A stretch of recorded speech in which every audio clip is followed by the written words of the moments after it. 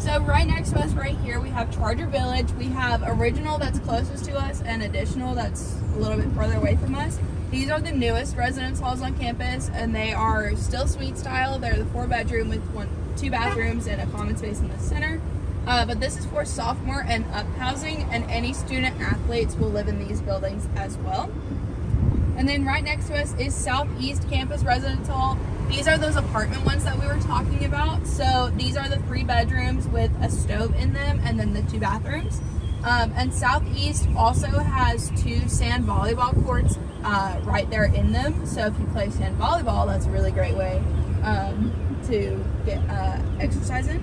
But these are junior and senior only housing because they do have stoves, so we don't trust you until you're at least a junior with a stove. Right in front of us, we do have the optics building, which is the one closest to us, and then right next to it is the material sciences building. This is home to the College of Science, and the Department of Astronomy is in the optics building because we have 3 telescopes on top of the building. There's a little bubble on the back of the building, and you can kind of see it when we're on the other half of it. But there are really cool telescopes, and we also have our largest classroom on campus in here, which is the McDonnell Douglas Auditorium. And that's usually where your first year physics and chemistry classes will be, just because a lot of students are taking those classes across many different majors. And right next to us is Charger Park.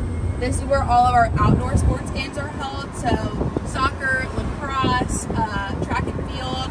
We do have those teams, and track and field plays at Johns Hunt Park. But like I said, all home games are free for students to get into. And then along the back of campus, you'll see a lot of buildings. These are all part of our research center on campus. We are technically part of Research Park because of how much research we do on campus. But we have some cool stuff back here. So we have a mock of the Saturn V engine for some of our aerospace students to work on. And we're also studying wind tunnels, and we're going from Mach 3 to Mach 5, which is really cool. And then all across campus, you'll see these disc golf courses. We are known for that in the Huntsville community. But the cool thing about it is that you'll kind of see this last hole up here is shaped like a rocket, and that's because if I can go faster, hold on.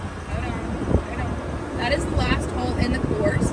But also, you can see the Saturn V rocket at the Space and Rocket Center from this hole. You can see it right there, right now. So it's pretty nifty. And then across the street, we have Olympic King Tech Hall. That is home to all of our hands-on engineering student classes. So if you're aerospace, mechanical, those classes are over there. And that building also has the largest machine shop in the Southeast.